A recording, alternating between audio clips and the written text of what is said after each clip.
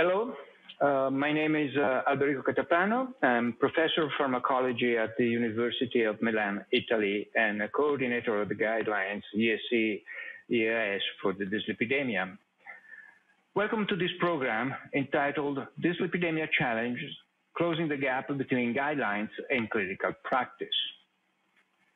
Today are joining us in this program two distinguished colleagues, Professor Pepe Zamorano, Head of a Cardiology Service at the Hospital Ramón y Cajal in Madrid, Spain, and Professor Philippe Gabriel Steg, who is Chief of Cardiology at the Hospital Bichat in Paris, France. Welcome to both of you.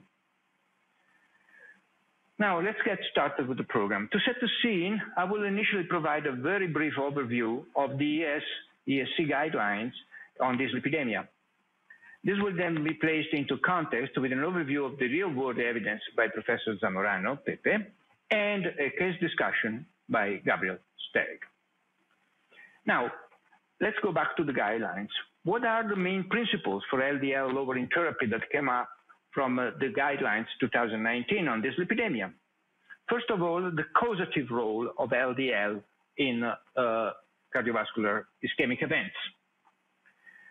The concept that relative risk reduction is proportional to the absolute risk reduction of LDL cholesterol. In other words, 1 millimole of LDL cholesterol reduction, 22 to 23% reduction of events. This is relative risk reduction, and therefore, the larger the reduction, the better you are off. The concept that low is better, lower is better, yes, indeed, that was accepted in the guidelines, and lowering with LDL, statin, ezetimibe, or PCSK9 inhibitors is safe and effective, and therefore we suggested a goal of below 55 milligram per deciliter, that is 1.4 millimole per liter, in people at very high risk. Indeed, we also suggested to consider even lower goal, 1 millimole, roughly 40 milligrams per deciliter, in people with recurrent events. And obviously, as a consequence, the intensity of LDL lowering should be based on risk, irrespective of the causes of the risk, either primary or secondary prevention, the presence of diabetes, chronic kidney disease, and you name it. So that slide just depicts for you what has been collected over years and years on research for the causative role of LDL, from the inception of the disease towards the end, when you have the acute event. LDL are deemed to be causal there. But this is a key slide that is not that difficult to interpret, although it might look like. Let's take a drug that reduces by 2 millimoles the cholesterol. And that's because you started with a 50% reduction, let's say, and a person who has an LDL cholesterol of 4 millimole. If the person is a moderate risk, like here, the numbers of events that would be prevented out of 10,000 people treated is 310. However, if you take exactly the same approach, exactly the same LDL cholesterol, but the risk is very high here, above 30, the number of events that will be prevented is exceedingly more than previously. It's 1,440. This number needed to treat here is below 70. This number here is below 7, I'm sorry. Number here is about 30. The same drug, when a person started with 100 milligrams per deciliter of LDL, will have effects that are proportionally lower because there will be only 1 millimole reduction, and therefore the number needed to treat will be doubled here and here in terms of events. And this is, again, with the concept of the guidelines, not only short-time intervention, but long-time intervention. And the benefit is not only proportional to the reduction, 1 millimole, you can see here, but also to the length of exposure. These are randomized clinical trials, 5 years, 22% reduction of events. These are observational studies, average 12 years, 33% reduction of events. And this is Mendelian randomization approaches, 52 years of observation, 53% reduction, to maintain the concept that it's not only a matter of how much, but is also for how long. And in this line, also the concept that the benefit doesn't come at once. As you start therapy, it takes a bit of time. After the first year of treatment, then you benefit the full reduction of 22 to 23% per millimole reduction of LDL. However, in the first year, what you can see here, the benefit is around 10%, about the half of the expected benefit for longer treatment. And that also calls for looking with caution to short-term trials where the benefit may look less than expected. And this is the recapitulation of the guidelines. Very high risk, this is the population. The goal is 1.4 millimole, 55 milligram per deciliter. High risk, these are the several population there. The goal is 1.8 millimole, 70 milligram per deciliter. But please note, there is a second goal that is at least a 50% reduction of LDL in this population. Finally, how we approach that, this is the diagram of the algorithm that we are suggesting. Starting first, if you don't get to the goal, add a cholesterol absorption inhibitor. If you don't get to the goal, a PCSK9 inhibitor. This approach is theoretically correct. In practice, we may discuss maybe even a bit too long, and we may be cases where we need to take shortcuts. So, Pepe, how are the guidelines implemented at your institute, and what are some of the barriers you see in your daily practice? Yeah, this is a great question, Alberico. I think that no doubt that we have the ESC guidelines, we don't have a local guideline in Spain. So we try to apply, or we know, the ESC guidelines. What are the main barriers? First, I think that especially nowadays with the COVID pandemic, I think that we don't want to wait 4-6 weeks after implementing the high dose statins and check again the LDL. So sometimes we do see that it's much better to directly go to the combination therapy if we are far away from the goal in treating only with high dose statins. Second, we have another potential problem, is that doctors, they are afraid of giving high dose statins, bad press, and also patients. They think they will suffer from severe adverse reactions and they don't want to take high dose statins. So those things I think that we should consider when we analyze the failure of implementing the guideline. Thank you very much, Pepe. Now we go to Gabriel. Same question to you on these guidelines and barriers for implementation. Yes, so I agree with everything that Pepe mentioned. I would add a couple of issues. The first one is, I think it's across countries, we see strong pushback against lipid-lowering therapy, the so-called statin wars. There's a lot of discussion in the lay press of poorly framed evidence and sometimes anecdotal reports saying that statins can be dangerous, that there are a lot of side effects, that big pharma is pushing statins despite the lack of evidence and so on and so forth. And I think that this negative coverage from the lay press has a real impact. We have unfortunately seen many patients, including very high-risk secondary prevention patients, who have stopped taking lipid-lowering therapy. And I have to say, I find this to be a disaster. And I think that as a profession, we healthcare professionals need to be very, very united in strongly pushing back this kind of nonsense and putting the evidence in front of patients, families, and the public. The second aspect is the lack of adherence, because there's beyond the medical inertia and the time it takes to implement the proper treatments, then we need to have patients take the treatment long term. And as we know, there is a substantial issue with long-term adherence, because as soon as patients have cramps or any muscle pain, they will attribute this to statins or lipid-lowering therapy. And many times we know it's not actually a true side effect. It's just anecdotal reports. And so that's also an issue, particularly for preventive therapies, where patients cannot see immediately the benefits they derive from this therapy because they don't see the stroke they didn't have last week or the MI they avoided last night. Yes, thank you both. Thank you both, and I think your comments are quite fine, Gabriel, because indeed, you have to take the drug for a long time, as I mentioned, to see a very large benefit, and that should be highlighted to the patients. So now let's move from these guidelines to the real-world evidence to see how these guidelines are implemented in practice. Pepe, Pepe, is over to you. Thank you, Alberico. So if I can show you the first slide here, if we look to the Eurospire and we can see what had happens in the last years, and I will focus now in cholesterol, so you can see that highlighted in red, you can see that to know is not to do. And we have less patients, even less patients according to targets, as you can see in light blue in the slide. This is the last registry of the Eurospire 5. You can see that even we have less patients than the registry before in achieving the targets. In the next slide, we can see that even the use of statins seems that we have reached the peak at about 80%. In our patients. So not even all the patients are receiving a statin. But let us go in the next slide. I will present you what do we have in real world in a more recent study. This is the Da Vinci study.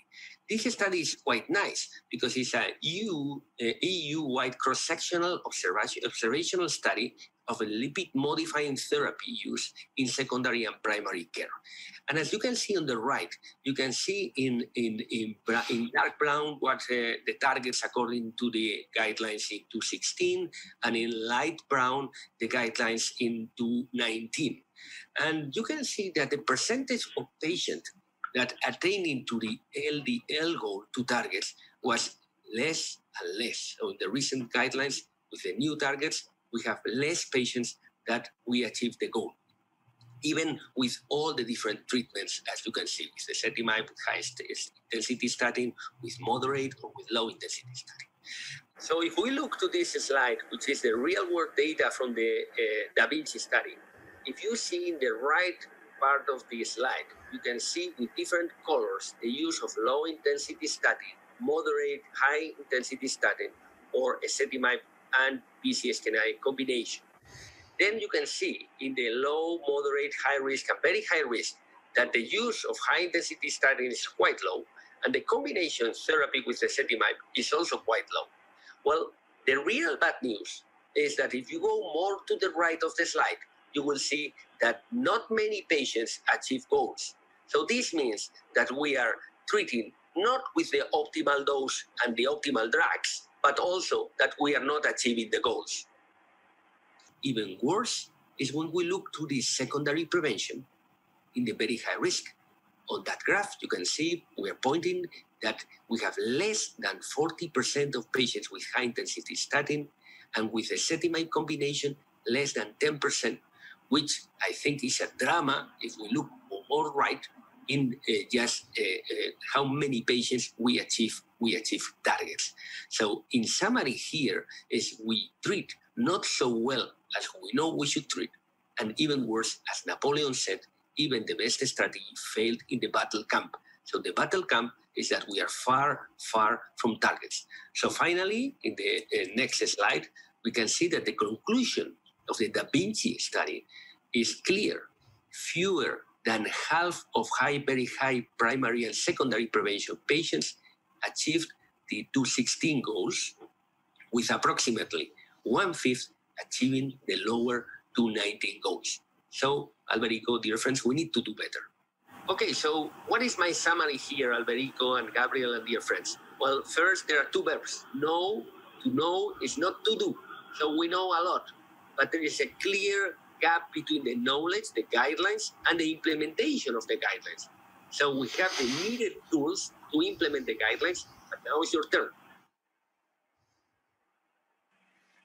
Yeah, thank you very much, Pepe, for this overview of a rather sad position where we are. Gabriel, would you like to comment on the use of non-statin lipid lowering or even statin lipid lowering combination therapy and the barriers? Yes, so I would make a number of comments. First of all, we must recognize that the decreasing proportion of patients reaching goals in part reflects the more demanding goals that we have set with the guidelines, as the evidence has accumulated that lower is better and earlier is better, as you pointed out, to start with. Still, it's impressive that only a minority of patients, a small minority of patients, even at very high risk range, receive high-intensity statin or combination therapies. And then the use of additional lipid-lowering therapies therapy is ridiculous. Use of ezetimibe is less than 10%. Use of non-statin lipid-lowering therapy is less than 20% in high-risk or very high-risk categories. So we must do a better job. And I think probably that has to be done by doing shortcuts, as you alluded to in the first place, by starting combination therapy up front, because we know that what is the initial therapy will often stay with the patient longer, and that the probability of change beyond the initial step is reduced. So if we start off on a good footing with proper intensive therapies, we have a better chance for the patient. Yeah, Gabriel, I fully agree with your comments. Obviously, the goals that have been set with the recent guidelines are demanding. We acknowledge that. Yet, it is important to be demanding, because the benefit comes with the absolute reduction of LDL. So the more you reduce, the better it is. I also acknowledge the point you make about making these shortcuts. And I think we made a short interpretation paper to the guidelines in atherosclerosis recently, suggesting then when you are far away from the goal, you may consider the association therapy with ezetimibe, just to have a greater chances to get there. And as you maintained, the starting therapy will be most likely the one that the patient will stay when he's out of the hospital. Pepe, any final comment on this before we move to the case discussion with Gabriel? Well, just briefly, I think only to emphasize that we have the needed tools to implement the guidelines. So I think that we need to recognize that, and we need to implement the guidelines. Okay, thank you very much, both. Now, for the final part, before we go into the question and answer, we will discuss some clinical cases based on what Gabriel will present, and how to bring very high-risk primary and secondary prevention patients to the much more stringent target lipid levels early and optimally. Gabriel. So this is, I think it's a common situation, a 55-year-old patient with hypertension who has never been treated with a statin before. And his LDL is measured at 190 milligrams per deciliter. And that patient is seen by a physician as he's being discharged from the hospital on the 4th day after an uncomplicated ST elevation myocardial infarction. So suppose we are writing the discharge prescription, then we have to ask ourselves 3 questions. What category of risk is the patient in? What is the target LDL cholesterol we should be striving for? And which should be the LDL lowering therapy we should prescribe. So if we now look at the data and the guidelines, it's very clear that this patient is in the very high risk cardiovascular category, because that patient has documented recent atherosclerotic cardiovascular disease with a recent MI. And so even that on its own puts that patient in a very high risk category. We also want to highlight that patients who have diabetes mellitus with target organ damage, or at least 3 major risk factors, or early onset of type 1 diabetes mellitus, patients with severe CKD, patients with a score of 10% or more, and FH patients with atherosclerotic cardiovascular disease or with another major risk factor, all of these patients would also be in the same very high risk category. Second question, what would be the target LDL cholesterol for that patient?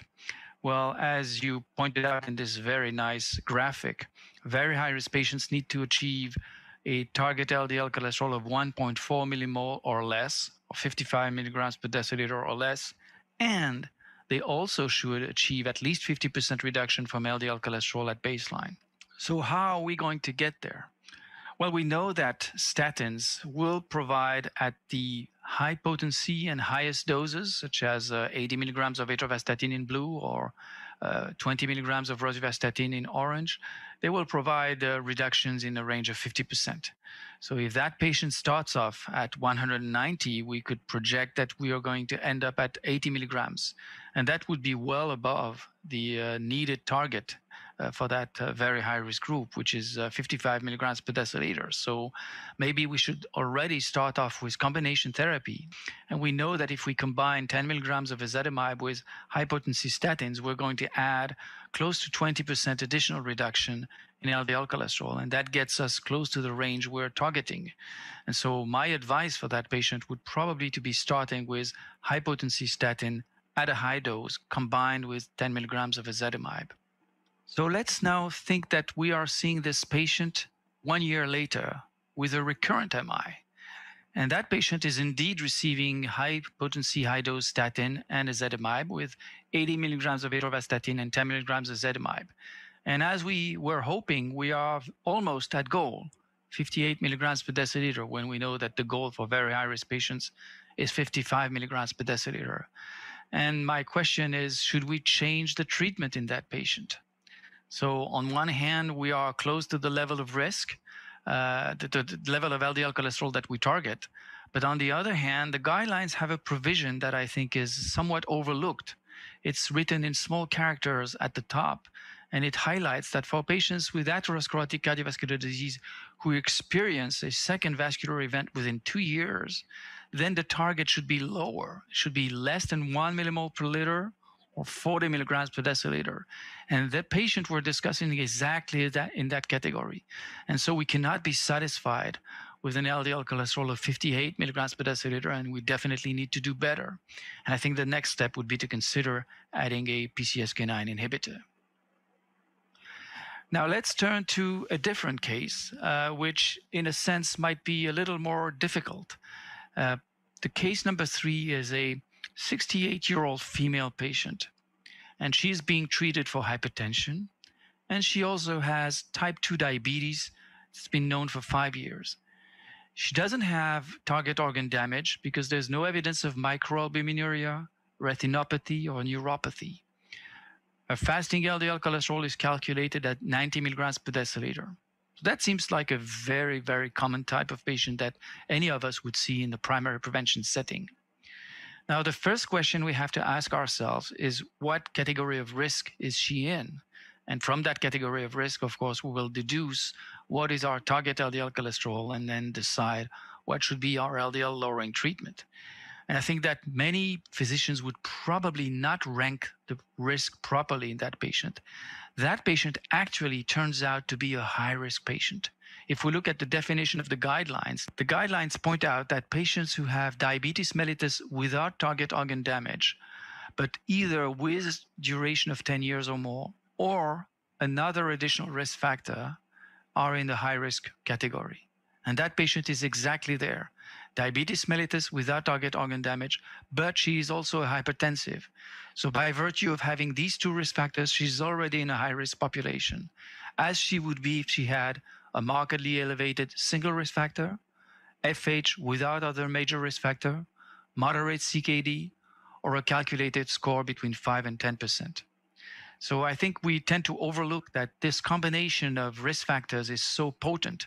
We have to remember that risk factors are, the risk is actually multiplicative and not additive. So if you have two major risk factors, you're already at a very high risk or high risk. So that high risk patient means that the target LDL cholesterol, as we can see on the next slide, is actually 70 milligrams per deciliter or 1.8 millimoles per liter. And so if we start off with the 90 milligrams per deciliter, then we definitely need to start off with high-intensity statin to get the patient to goal. And again, for high-risk patients, just as for very high-risk patients, it's not sufficient to achieve the target, but we also need to achieve 50% reduction from baseline, which is why a low dose of a non-potent statin will not suffice. We will need to start with a high-potency statin, probably at a high dose. Okay, Gabriel, thank you very much for these three cases, actually two, one with the complication, which depict quite well the two extremes. One patient with a very high risk with recurrent events, and the other one with patients that may be overlooked because the complexity of the several forms of risk she has. Pepe, would you like to add anything or comment to what Gabriel has just presented in terms of daily practice? Yeah, well, no doubt that those are live, and we do see those type of cases, Gabriel. And I think the cases clearly highlight, in the first case with a very high extreme risk, I think that no doubt we should treat very aggressively from the beginning. So if we are far away from the target, we should start with combination therapy, in my opinion, from the beginning, from first day. And in the second case, with the patient with hypertension, I think we should not forget also to treat the combination of risk factors really go lower with your global risk. Treating global risk is also very important. Yeah. So let's now move to the key takeaway message we want to put forward to the people who follow, the colleagues who followed us today. Pepe, based on the guidelines for a person at high and very high risk, what would you recommend then for our audience? What would be the takeaway message from what we say today to our colleagues? Well, some key messages from my side. First, never forget we should categorize our patients. We should know if the patient is very high or moderate risk. Well, don't forget that there are several publications that the perceived risk from the doctor is lower than the calculated risk. So we need to know the categories. Second, we should know the targets. In very high risk patients, LDL lower than 55 milligrams deciliter and, not or, as in the previous guidelines, and 50% reduction. And in the high risk patients, lower than 70 milligrams deciliter and 50% reduction. We have the needed tools. We have the potent drugs to achieve that. Now is a must to put the patients in target. It's a must to follow and implement the guidelines. Gabriel, any final comment or takeaway you would like to add? Well, the first one is I would pile on what Pepe just said. I think we need to know the guidelines better. The guidelines provide a wonderful summary of the evidence, and the evidence can be a little complex when we think about the categories of risk. So we have to know the categories of risk probably better than we know them, and we need to really have handy the guidelines so that we can refer and properly classify patients. But I think the most dramatic observation is the dramatic gap between the evidence and practice. And we have to remember that if we are trying to lower LDL cholesterol, it's not solely to make numbers look nice, but every LDL cholesterol that is lowered actually translates into events that are prevented. And these events are dramatic events. They will kill patients and they will leave dramatic sequelae. We have to think only of a patient who has a stroke with substantial sequelae. That patient can end in a wheelchair for the rest of his life, despite the fact that this could be prevented by proper LDL cholesterol lowering. So we really need to take seriously this prevention business. It's our duty as physicians to provide proper prevention. The evidence is there. The tools are there. We're simply not using them, and it's a shame. Yeah. I would like to add a final point to what you both so well said during this presentation, Pepe and Gabriel. That is, being probably the older among the three of us, I still remember in the late 70s when we had available only cholestyramine and clofibrate. And that was it for therapy. Now we have an unprecedented armamentary and new are coming of drugs that will allow us to control very well LDL cholesterol. Let's take advantage of this because LDL cholesterol is a causal factor for cardiovascular events. Thank you very much to everyone who has been so kind to follow us, and now we open the discussion.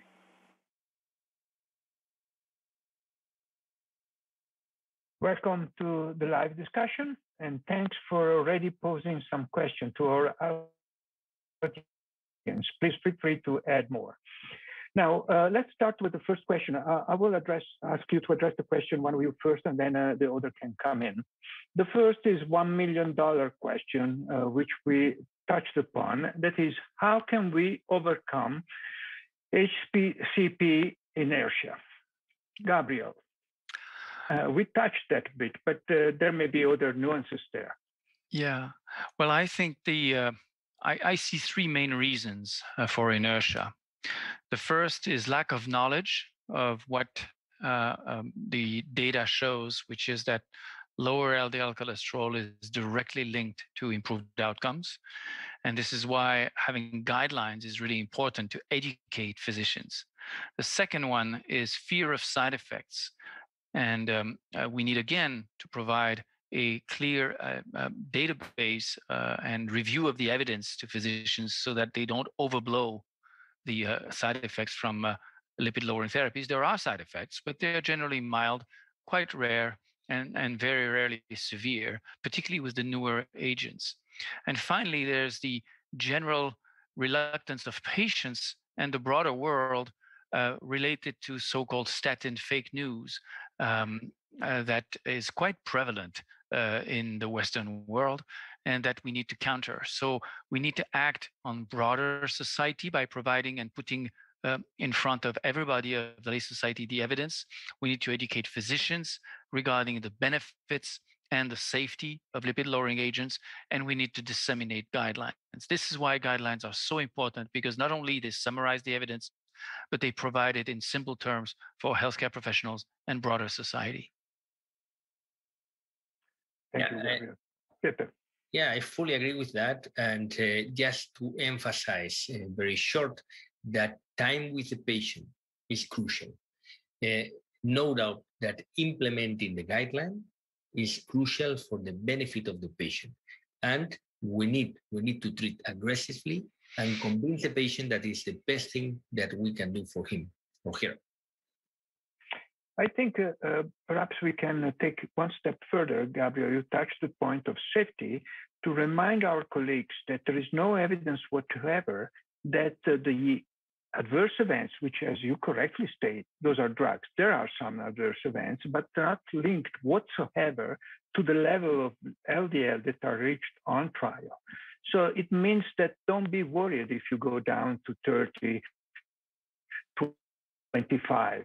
It might happen with some approaches, therapeutic approach, but that's not bringing an extra number of side effects. The rate of side effects is the same. You showed that in the Odyssey, but also in the Fourier was exactly the same. Would you like to comment on that? Because this is a very important point. This is so true. It's quite striking that the evidence base to support the safety of very low LDL cholesterol levels has dramatically increased in the past 5 years. We now have a host of evidence to support the safety of going very low, and indeed that there's no relationship between some of the side effects, even rare side effects of lipid-lowering therapies, and the levels of LDL cholesterol achieved. In fact, some of the side effects are unrelated to LDL cholesterol in the first place. Pepe, would you agree with that? Absolutely. And also don't forget that Improve It also showed us that in the lower level of LDL achieved by treatment was quite safe.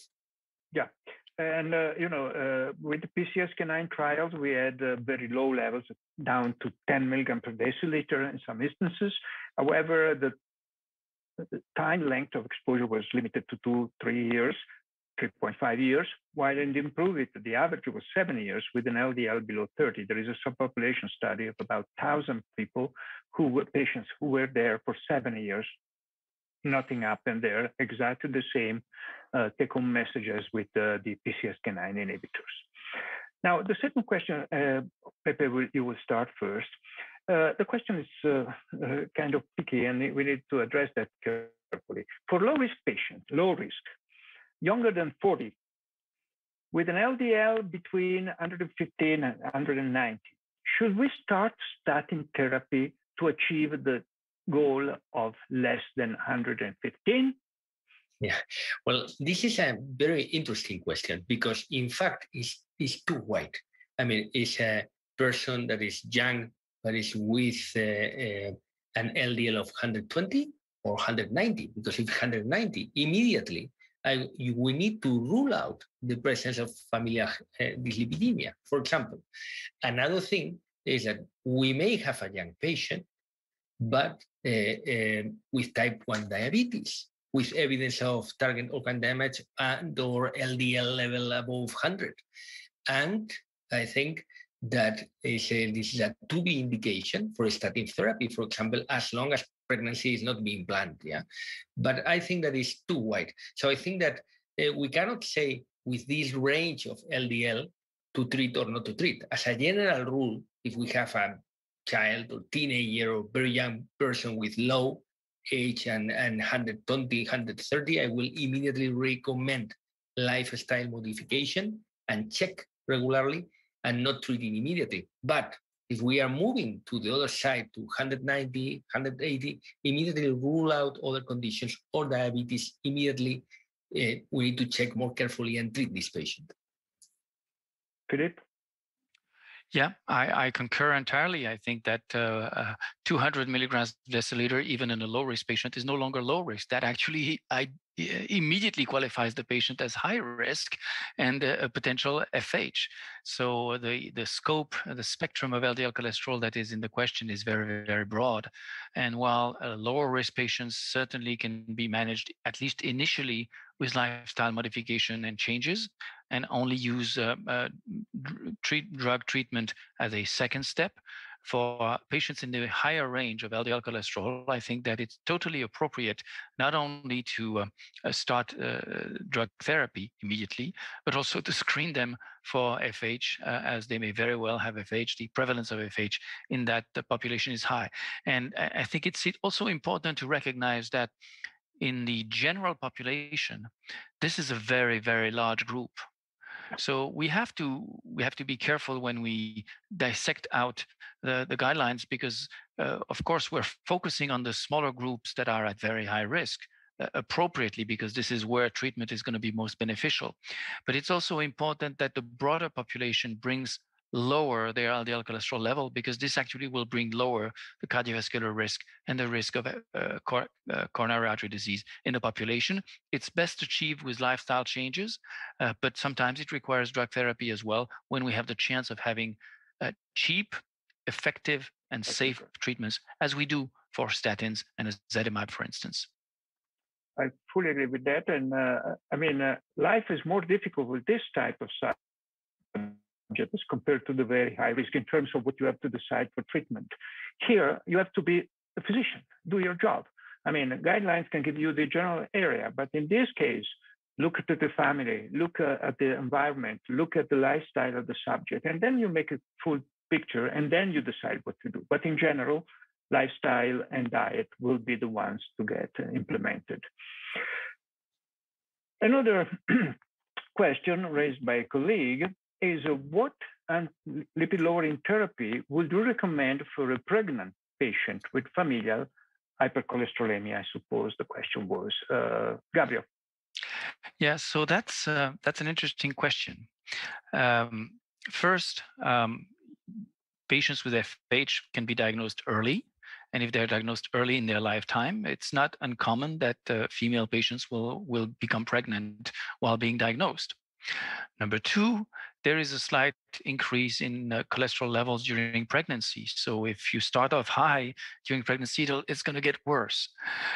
Third, fortunately, pregnancy is generally safe. And it's rare that you have short-term complications, cardiovascular complications from the cholesterol levels in pregnancy. Okay. Fourth, that being said, unfortunately, we don't have good evidence of safety for many agents in pregnancy. And my personal reaction is to tend to withhold drug therapy for the time being during pregnancy, because the only class of agents for which we're absolutely sure that they're safe are bile sequestering agents, which, yes, are effective, yes, are safe, but are uncomfortable for patients and not very, very effective. So I tend to think that we can live with a few months of hypercholesterolemia and then resume therapy once pregnancy is finished. Pepe, will you agree with that? Yeah, absolutely. Yes, to add that in some cases, extreme severe FH patients that with, let us say, the worst case with a lot of complications, cardiovascular complications, well, LDL apheresis may be considered. But for sure, I think that what Gabriel said is crucial. And also allow me to add in 1 second that never forget that in secondary prevention in women, non-pregnant down, same indications and same goals as in men. Just to add an information to our audience, there has been a paper published on pregnant women with unintended treatment during pregnancy because they didn't know were pregnant while they were in treatment, and those were FH ladies. And the results of this study that has been carried in Netherlands is there is no specific effect on the fetuses and to the newborns, everything was fine, and also the growth rate of the newborns was exactly the same, and blah blah blah. But that doesn't mean we need to treat during pregnancy. It's just to let you know that nothing appeared to happen. Now, another question relates to a patient with baseline LDL cholesterol 3.3 following an acute coronary syndrome with statin plus ezetimibe, but now the LDL is 1.5. Will you recommend addition of PCSK9 inhibitor, Pepe? Yeah, well, I think that here, again, we are dealing with a very high-risk patient. The possibility of recurrent events is very high, and I think that we should clearly achieve the goal. If we take out or we don't consider the issue of the money, I'm sure that everybody will agree that the target is crucial in this type of patients.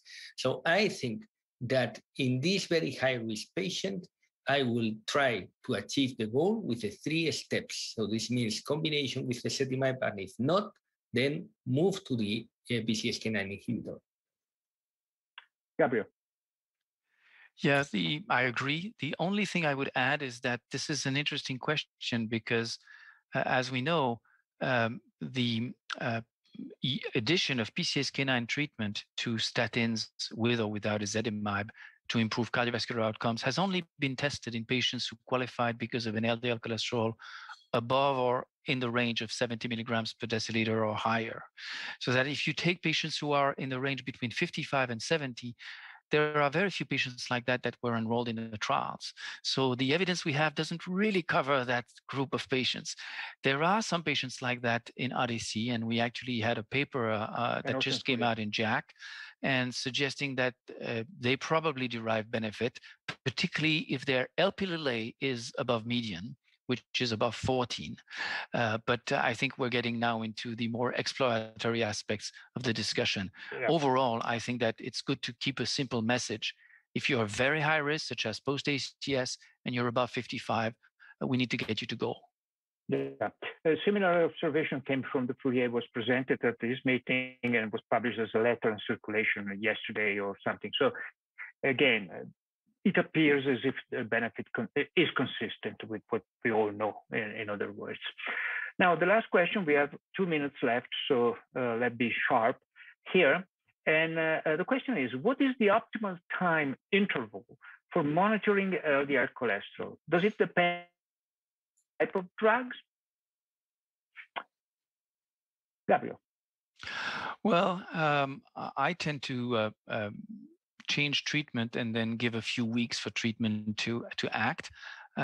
We know that for statins, it's a reasonable, for oral treatment, it's a reasonable assumption. Actually, LDL cholesterol goes down pretty quickly. The fun part is for PCSK9 inhibitors, because as they're given discontinuously, there can be substantial differences depending on whether you do the monitoring just before the next injection or a few days after an injection. And so I think it's appropriate to look at what's happening before the next injection rather than just after you gave therapy. Well, here is very, very short. I will say that is one of the few discrepancies that we are doing with the guidelines. So in the guidelines state, if you have an acute coronary syndrome, you need to recheck 4-6 weeks after giving the high dose potent statin. We don't do that. So we immediately start with the combination therapy if we do see that with statin alone, we will not achieve the target. So now, mainly with the COVID situation, we don't recheck after 4-6 weeks after an acute coronary syndrome. Nothing else to add in what Gabriel said, only this minor thing. Okay, I think it's fair enough what has been said, but with oral drugs, a month, you have achieved 99% of the reduction, maximum theoretical reduction, so should be okay. For PCSK9, what Gabriel suggested is very important. It should be before the next injection, not just a few days after the injection, because that may change the patterns there. So we have almost finished with our time. We have 15 seconds, which we'll take to thank you, Gabriel and Jose, for participating in this discussion. Thank all the participants who posed a lot of questions. We were able only to answer a few of them. and hope you have learned something from our discussion this evening. Thank you very much again for joining us.